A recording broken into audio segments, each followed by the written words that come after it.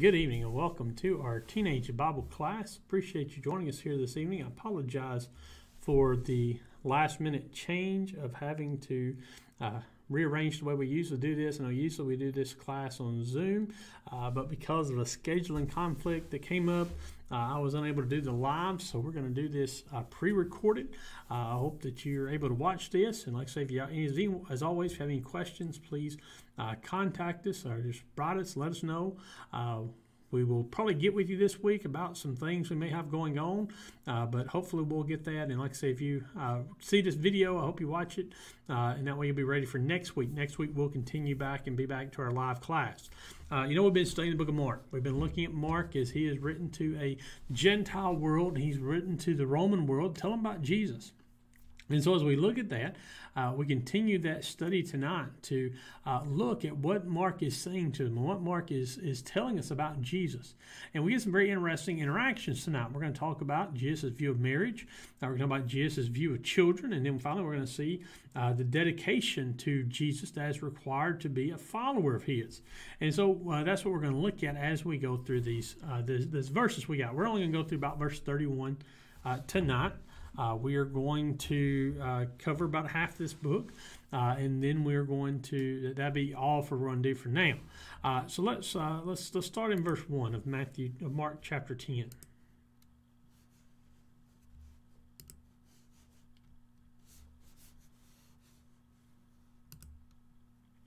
All right, verse 1. And he left there and went to the region of Judea beyond the Jordan, and crowds gathered to him again. And again, as was his custom, he taught them.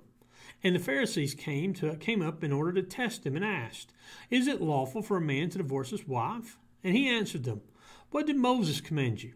And they said, "Moses allowed a man to write a certificate of divorce and to send her away." And Jesus said to them, "Because of your hardness of heart, he wrote you this commandment. But from the beginning of creation, God made them male and female. Therefore a man shall leave his father and mother and hold fast to his wife, and the two shall become one flesh. So they are no longer two, but one flesh. What therefore God has joined together, let not man separate." Excuse me, I went too far there. And in verse 10, excuse me, I thought I was supposed to go further. And in the house, the disciples asked him again about this matter. And he said to them, "Whoever divorces his wife and marries another commits adultery against her. And if she divorces her husband and marries another, she commits adultery." So let's talk about this, what Jesus is doing. Now, again, you get the setting of where Jesus is. Jesus has left where he was at before in chapter 9. Now he's traveling to the region of Judea, beyond the Jordan. He's on this side of Jordan. He is in Judea. He's out of Galilee. He's not in Samaria. He's in Judea, which is down around Jerusalem. This is his last little trip.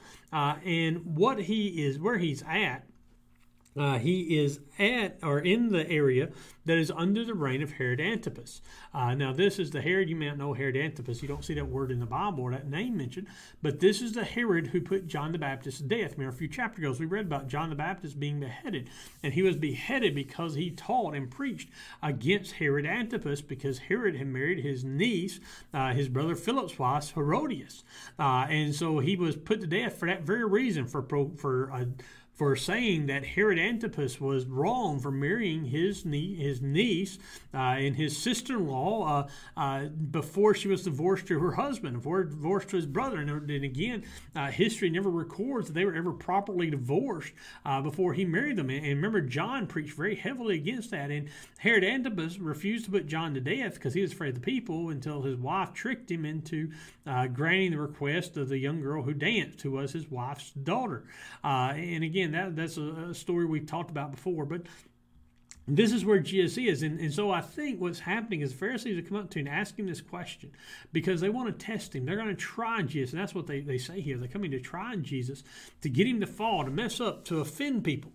They may be wanting to, one, have him offend Herod, where Herod is going to take the same action with Jesus they did with John the Baptist, and that was put him to death. The other flip side of this coin may be that they are trying to divide the people. And the people were divided in Jesus' time about what what constituted divorce, what constituted a man being able to divorce and remarry. And again, it's not necessarily divorce, it's his remarrying part. There were two thoughts of school. One, a conservative idea that was done by Rabbi Shammai, and he had a teaching that the only reason a man could divorce his wife and remarry another woman was for adultery. One spouse cheated on the other. That was the only grounds for divorce. The liberal side was a man by the name of Hillel, who said that a man could divorce his wife for any reason, any reason at all. He could divorce his wife and put her away and marry another one. There's other people who taught these very similar things. There was another one, I believe it's Rabbi Akima, who taught that if a man found a wife, another woman, who was more pleasant, more fair in his eyes than his wife, then he could divorce his current wife and marry the other woman with no problem. And so the Jews were torn about this. They were wondering about, well, what about marriage, divorce, remarriage? What was the idea? And it's still a question we have today. A lot of people have problems with this, and a lot of things. A lot of people don't want to listen to what Jesus says about it. But it's very important to look at what Jesus said and see his foundation. And so they ask him, and they ask the question: is it lawful for a man to divorce his wife? Again, this is to set him up, because depending on how he answers, he could offend certain people. And not only that, this is their way of trying to put him against Moses, because they're going to talk about in just a minute. Moses are given a law about this, and they're going to ask Jesus' interpretation of that law. And so you notice verse 3, Jesus answered them, what did Moses command you? So Jesus, instead of going into the trap and falling in and having trouble, he sort of flips this around on them and says, okay, well, what did Moses say? What does Moses say about this topic? And notice they answer, verse 4, Moses allowed a man to write a certificate of divorce and to send her away. Now, what happens is that Moses, by God's command, added another step into the divorce process. Before Moses gave this law, if man wanted to divorce his wife, he could just tell his wife to leave and get out, and he didn't have anything to do with it anymore. But Moses put in this step of having to get a certificate, and a certificate was a letter that would say, at this point, so-and-so has divorced from so-and-so, the husband is divorced from the wife, and she's now free to marry another man. And the idea was that would happen so that the man would have to really consider and think about what he was going to do, what he was doing. It wasn't something simple as he got mad one day and just told his wife to leave. Now, he would have to go through a process to divorce her, and hopefully in the time of going through that process, he would change his mind. And so they say, well, Moses said just give her a certificate of divorce. Moses said give her a letter. And what happens is at this time, there were scribes and there were priests who were skilled at writing these letters. They were people you'd have to go and pay money for them to write you this certificate of divorce for it to be official. And so they talk about this idea of what they're doing. Now, Jesus goes on in verse 5 to give them the true answer. Jesus said to them, because of your hardness of heart, he wrote you this commandment. Because of your hardness, because of your refusal to listen to God, because of your refusal to do what God told you to do. That's why Moses gave you this command. And so what Jesus is saying is he says that, yes, this is what Moses said, but this is not God's intention. This was not God's plan from the beginning. Verse 8, Jesus says, from the beginning of God's creation, God had a purpose. Notice he goes back and he quotes Genesis 2 for us, where he says that God made them male and female. Therefore, a man shall leave his father and mother and hold fast to his wife. He tells here the plan of marriage. And this is a plan that we need to pay attention to. And I think that we need to look, because there's a lot of people in our world today who don't hold this plan anymore. But this is still God's plan. If you want a healthy marriage, and y'all are all getting to that age as teenagers, getting ready to go into the world of dating and into the world of looking for a future spouse, one of the things you want to do is you want to find someone who's committed. Someone who believes this right here, what Jesus says. Because if they don't believe this, then they're not, that doesn't mean they're going to stay true and going to be faithful. But Jesus says for this reason, from the beginning, this was God's plan. And God's plan is to leave, cleave, and weave. Those are three rhyming words of this idea. Number one, he's going to leave a father and mother. This applies to the girl just as much as the boy. That they're going to leave. They're going to leave their old family. They're going to be separated from that family. That's the word cleave. They'll leave his father and mother and hold fast his wife. They're creating a new lifestyle. They're creating a new family. And in doing that, they have to depart from their old one. And this is a major thing that a lot of people miss today is they don't leave their parents.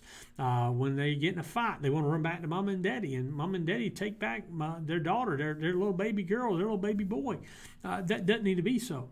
When we marry, we need to separate from our family. That doesn't mean you don't have anything to do with them, but that means that if you've got a problem, you work it out among yourselves. You don't run back and try to get away. And then he says, lastly, you cleave, or leave, cleave, and weave. You weave back together. You're joined back together. You're joined together. The two shall become one flesh. And that's the idea, that they'll become a new person. They'll become a new body, a new family, and spiritually and then physically they'll become a new person when they have children. That's the idea of the purpose of a marriage. And then you notice Jesus says they're no longer two but one. He says there's no longer two different people, but they're one. And this is a sacred thing God has laid out. And then verse 9 says, what therefore God has joined together, let not man separate. God has joined these two together to be one, to be woven together, to be a united unit, and with the plan that they will be faithful, they will be true to each other, and their marriage will last. And God says that this is what God's plan from the beginning was. And he says, let's not let man separate what God has put together. That's more important, that what God chose, what God did is more important. And this is very important for us to think about today, is when you realize that marriage is not some little trifle thing that we go in half-heartedly and without real serious thought. Marriage is serious. Marriage is intended to last. And Jesus goes on from there to talk to his disciples about this, because he speaks this to the public. And then verse 10, in the house, when they get away from the crowd, the disciples ask him again, said, well, Jesus, what did you mean by this? What do you mean that Moses said, give us a certificate of divorce, but God wants us to be together? And he goes a bit further, and Jesus lays out this next commandment of this, that whoever divorces his wife and marries another commits adultery against her. And if she divorces her husband and marries another, she commits adultery. You see, Jesus lays out the idea that if we divorce, if we break up a marriage for any reason other than marital unfaithfulness, he says we commit adultery. We commit a sin that we have to do something about to solve. We have to do something about to fix. It's the idea. It was explained to me this way. It's about like I go to your house and I steal your parents' car. I steal that car tonight. I drive it around for the next few days. But on Sunday, I come up to your parents. I've got the car parked out here at church. I come up to your parents. I give them the key and I say, I'm so sorry I stole your car. I'm so sorry I took that car from you. Do you forgive me? And they say, yeah, we'll forgive you for it. It's just first time. I say, okay. And then I take that key and I go back in that car and I get in that car and I leave. Did I really repent? Did I give up what I did wrong? No, because I've still got the car. I've still done wrong. I've stolen that car and I've stayed with that car. I've kept that car. To make it right, I have to admit I've done wrong and then give that car up. And that's where this marriage calls. This is what Jesus says, that once you commit this adultery, to ever be in another relationship like that is to commit adultery. And that adultery is committed as long as you're in that relationship, as long as you're with that person. And therefore, we have to be careful. And this is why it's very careful, especially at your age, to think about people who you're dating, who you're talking to, who you're being with, to give the prospects of marriage. Again, for some of you, this is years down the road, and most of you, I think it's going to be years, some further than others. But think about your marriage. Think about when you get married that it's serious. It's not a happenstance thing. It's something you're going to take seriously. You're going to take with full heart, and you're going to do it, marry someone who is going to have the same view of marriage that you do. Now, we continue from here into verse 13. In verse 13 through 15, we see or 16, we see the next encounter with Jesus in Mark 10. It says, and they were bringing children to him that he might touch them, and the disciples rebuked them. But when Jesus saw it, he was indignant and said to them, let the children come to me. Do not hinder them, for to such belong the kingdom of God. Truly I say to you, whoever does not receive the kingdom of God like a child shall not enter it. And he took them in his arms and blessed them, laying his hands on them. Now, what this was this is a typical custom. During the time of Jesus, parents would bring their children to rabbis and great teachers when they were in town. And they would ask them, especially on their birthdays, to lay hands on them, to bless them. Again, not to lay hands to give spiritual powers necessarily, but to bless them and to pray over them, to pray for their protection. And this is what the people do for Jesus. They're wanting to bring their children to Jesus, and he brings them so that he might touch them, so he might bless them. And the disciples stop and say, no, Jesus is too busy for this. Jesus has got too much going on. He's teaching and doing all these miracles. He doesn't have time for the kids. And Jesus overhears this, and Jesus says no. He sees them stopping these kids, and he says, whoa, guys, whoa, stop. Bring them to me. And he does this to teach them a lesson. Notice he was indignant. He was angry. He was upset that his apostles stopped these children from coming to him. And part of it's because they failed to realize the importance of the children. They failed to realize how important they were to him. And notice he continues to say, let them come to me. Don't hinder them, for to such belong the kingdom of God. Now, he's not saying that children are the kingdom, that children are Christians, but he says to such. Those who are like children. He says that Christians, as God's people, we have to be people who like and act like children. And the idea of acting like children is not to be selfish or not to be centered on self, but to be willing to love, to trust, to care for people. You know, a little child will go to just about anybody. A little child will go and give just about anybody a hug or a kiss or say hi. And that's the idea of what Jesus wants, that pure spirit. And he tells his disciples, no, don't give the children away. Don't push them away. The children are important. He says, for you have to be like them. Again, verse 15, truly I say to you, truly, this is something to listen to. I say to you, whoever does not receive the kingdom of God like a child shall not enter it. He says, don't push the children away, but be like them. Learn a lesson from them. This is a very important and very interesting thing that Jesus says that not only should we be an example for the children, but the children are an example for us. And then notice he takes them in his arms and he blesses them. He prays over them and he puts his hands on them. And again, we don't know exactly what he does, but we assume with Jesus there's something special connected to this. But Jesus makes time for the little children because they're so precious to him. And in Matthew and Luke's account, we see that in this children, it's not just children that are older or maybe 4, 5, 3, that age, but even infants in their mother's arms, that he would hold the little babies and he would pray over them and touch them. And so this is a very important thing that Jesus would get his apostles aside to see that everyone is valuable, everyone is important, everyone is key. And so here we see in chapter 10, we see Jesus one lays out the importance of mother and father and how that marriage relationship ought to be together and ought to be strong and ought to be withstand no matter what happens. He also talks about the children, how blessed they are and how they are a blessing to their parents and how they're a blessing to the kingdom and how the Christians need to be like them.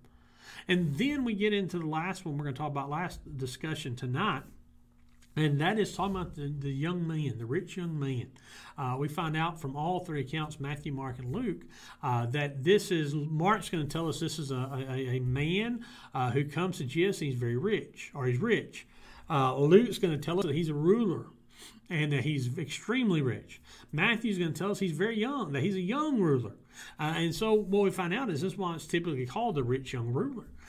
We have this rich young ruler who comes to Jesus, and this rich young ruler was a guy who comes to Jesus who is a ruler probably of a synagogue. He's over a Jewish community, very influential, very high power, very highly respected, and he comes to Jesus with a very important question.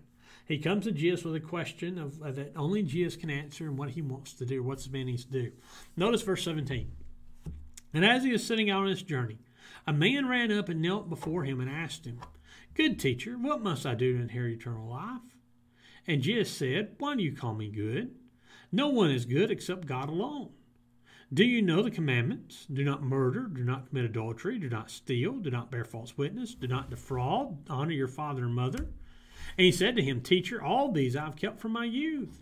And Jesus, looking at him, loved him and said to him, You lack one thing. Go sell all that you have and give it to the poor, and you will have treasure in heaven, and come follow me.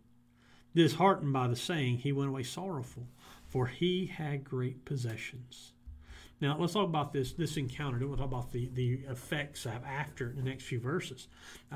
This man, Jesus, is getting ready to leave. He's departing from the region he's at, and this man comes and falls down before him.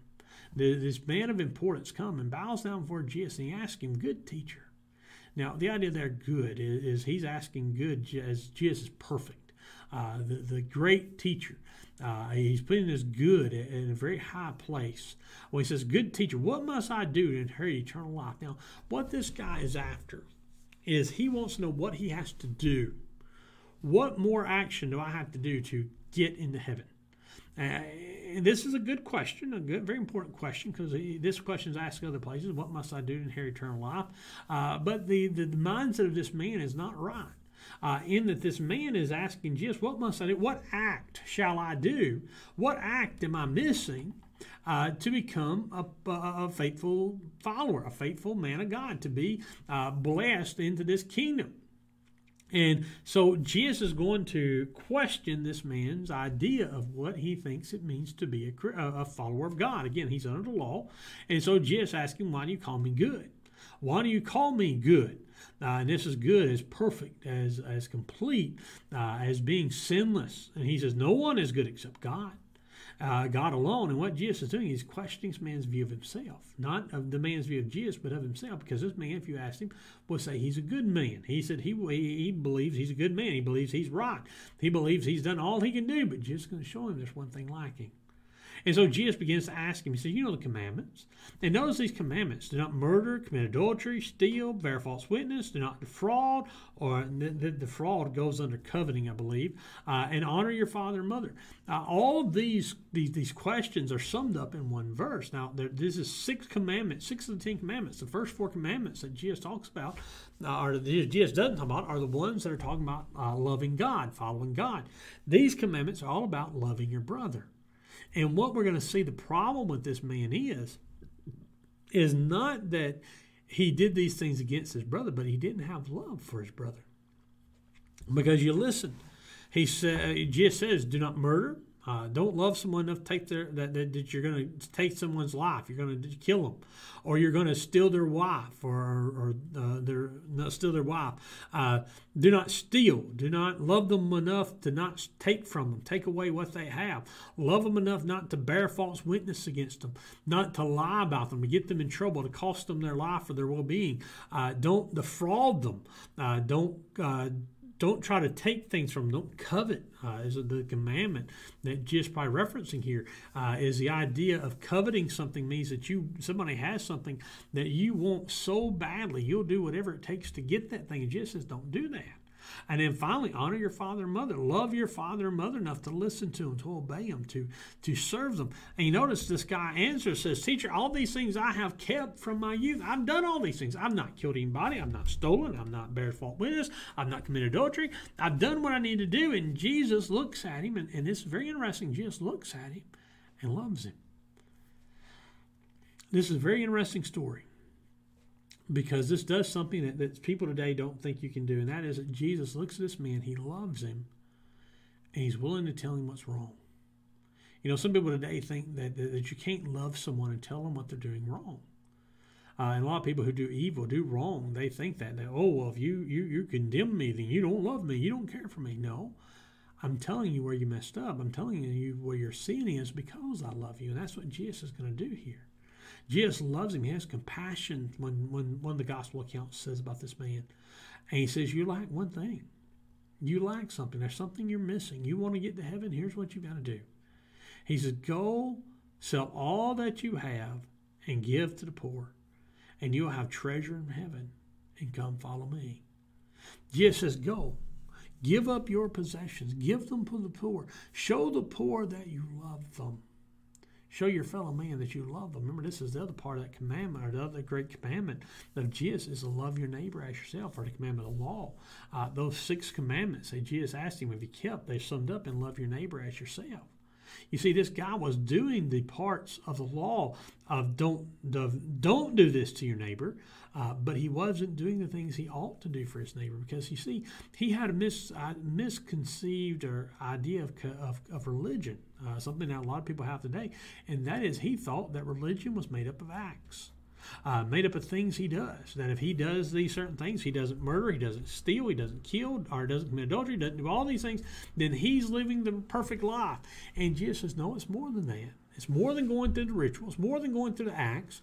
It's about the heart. The heart. And Jesus says, give up your possessions. Don't let your possessions possess you. We've talked about this on Sunday morning, talking about Ecclesiastes, we're talking about wealth and possessions of your purposeful life. The problem with this man is that his life was wrapped up in what he had. And Jesus says, give that up. Give that up and sell it to the poor. Give those things to the poor. Show your neighbor you love him and that you're willing to give up your things and take this mighty step. And then sell what you have. Then come and follow me. And you notice verse 22, disheartened by this. This man, one of the gospel accounts said his countenance fell, his face fell. This man was extremely sad, extremely upset, and he went away sorrowful. He went away sorrowful for he had great possessions. He comes to Jesus and asks the right question. He asks Jesus, what do I got to do to inherit eternal life? What have I got to do to be saved? What have I got to do to make my life right and to be the man God wants me to be? And Jesus says, you're doing good with what you're doing. There's one thing you're lacking, and that is to love your neighbor. Love your neighbor enough to give up what you have. Give up the many things you have to help your neighbor in need. And the man says, I can't do that. I can't do that. Why? Because he valued riches. He valued possessions more than following God. And then this leads to the last few verses we're going to talk about tonight. This leads to a discussion among Jesus and his apostles. Verse 23, and Jesus looked around and said to his disciples, how difficult it will be for those who have wealth to enter the kingdom of God. And the disciples were amazed at his words. But Jesus said to them again, children, how difficult it is to enter the kingdom of God. It is easier for a camel to go through the eye of a needle than for a rich person to enter the kingdom of God. And they were exceedingly astonished and said to him, then who can be saved? Jesus looked at them and said, with man it is impossible, but not with God, for all things are possible with God. Peter began to say to him, see, we have left everything and followed you. Jesus said, truly I say to you, there is no one who has left house or brothers or sisters or mother or father or children or lands for my sake and for the gospel, who will not receive 100-fold now in this time houses, brothers and sisters and mothers and children and lands with persecutions, and in the age to come eternal life. But many who are first will be last, and the last first. You see, Jesus looks at the disciples and he sees their reaction and what he's just done, and the disciples' face are downtrodden too. They're wondering what's going to happen. They're afraid of what this means for them. And Jesus makes a statement in 23 and 24. He repeats this statement about how difficult it is for the rich to enter the kingdom of heaven, to enter the kingdom, enter the church. How hard it is. Well, why? Because if you're not careful, that wealth will prevent you from obeying God. That wealth will prevent you from giving it up and worrying not about self, but about others, and do what God has called you to do. And so Jesus tells them, this is hard for the wealthy to enter the kingdom of God. And the disciples have a problem with it because in the old world, in the ancient world, they had this philosophy. And people today have this philosophy. And that was that if you were rich, if you had money, you had wealth, you had possessions like Abraham and Job did, and this is what they may have built this part from, was that if you were blessed like that, then God was blessing you. Therefore, you were doing right. If you were a rich man and you were had wealth, and you had a family, you had all these things, and you were blessed by God. You were doing what God wanted you to do. If you were poor, you were suffering, you didn't have a lot, then God wasn't blessing you. You must have been doing evil. And that's the story of Job. Now, Job shows that that's not the case at all, that possessions are just part of earthly life. It's not the determination of your faithfulness. And so the disciples are here thinking, okay, if this rich man, this man who had all kind of riches and was a ruler of a synagogue, if he's not worthy in the kingdom of God, then what about us poor fishermen?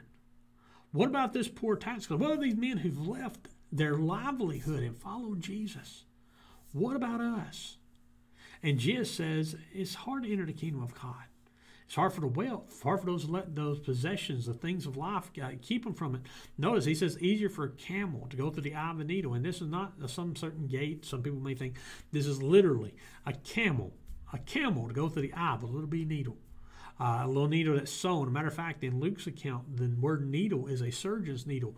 In Matthew and Mark, the word needle is the sewing needle that's used by various people. What that means is, well, I really say that, this shows it's not something out of the ordinary that we don't know about, but this shows it's literally that little needle.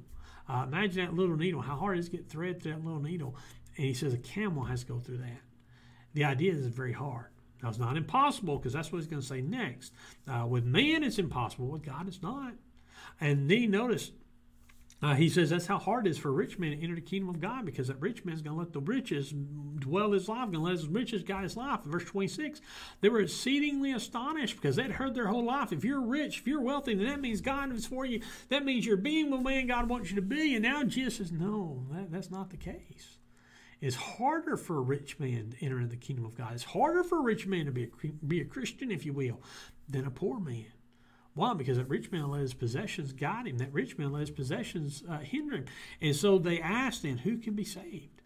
If the rich man is going to have a hard time with the poor man, because the poor man is not blessed by God. The poor man is not doing what God wants to do. Is there no hope for the rest of us? And Jesus looked at him. He says, well, man, it is impossible. With man, it's not possible to be saved, but not with God.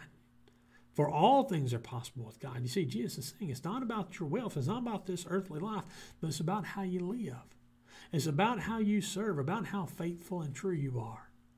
And then Peter speaks, and Peter asks a very blunt question. Peter says, we've left everything to follow you. What about us? What shall we get? And Jesus tells him, I know what you've left, Peter. I know what you've given up, and I know what the people in the future will give up. He said, those who've left family, those who've left the house, those who've left lands, those who've left money for my sake and the gospel's sake. He said, I know what you've done. And he says, therefore, he says, I know what you've done. He says, you'll receive a reward. Now, notice this reward. He said, you'll receive, and he says, who will not receive 100-fold now in this time with all those things. And then notice, and in the end, in the age to come, eternal life. He says, he says, you're going to be rewarded in this life.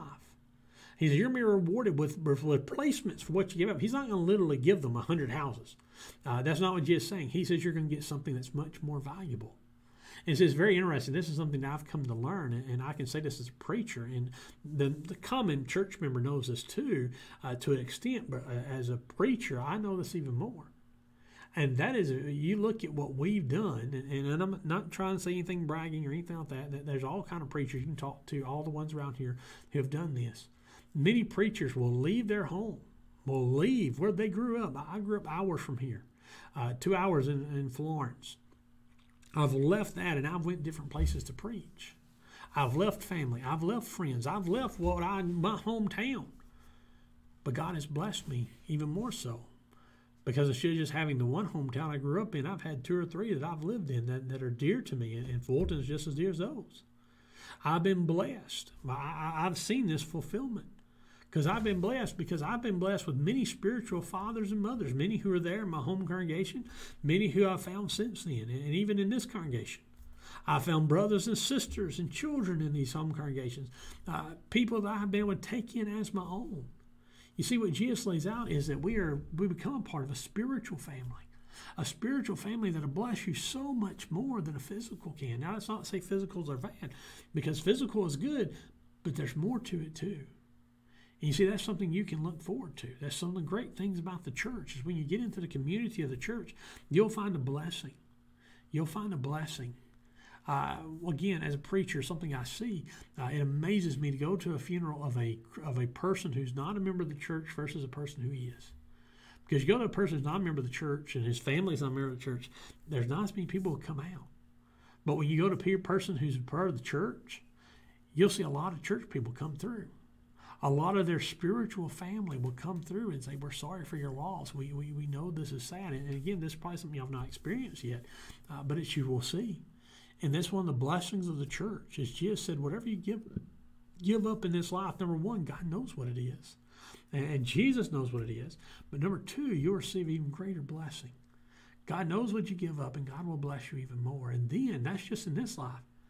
And he says in the life to come, he says you'll have eternal life. You'll have the very thing you want. You'll have the very thing you desire. And then verse 31, but many who are first will be last, and the last first. Those who are first in this world, those who are rich, those who are powerful, those who have the things in this life, he said in life to come, they'll be last. Why? Because they've held on to their earthly things. They've held on to their things of this world and not served God as he would have them do. But the last, those who are poor, those who are lacking, those who don't have what they need, those who don't have all the things that God has promised them, they will be the first. They will be the blessed in the kingdom of God. They will be the ones who are faithful. They'll be the ones that God looks after and God cares for. We're going to stop right there tonight in our study of Mark chapter 10. Next week, we'll pick up here in verse 32, and we'll finish the rest of this chapter. I appreciate you joining us again. I'm sorry we're not able to do this live. Next week, our plan is to be back live as we always do. But until then, we hope you're doing good. I hope you're having a good time at school. I hope it's not too hard. And again, we will get with you shortly. We got some things we're wanting to do. So we'll let you know about those, hopefully in the coming days, this coming up week. But until next time, again, we hope that you're having good days, having good times. Hope to see you all Sunday morning. But until we see you again, we'll talk to you later.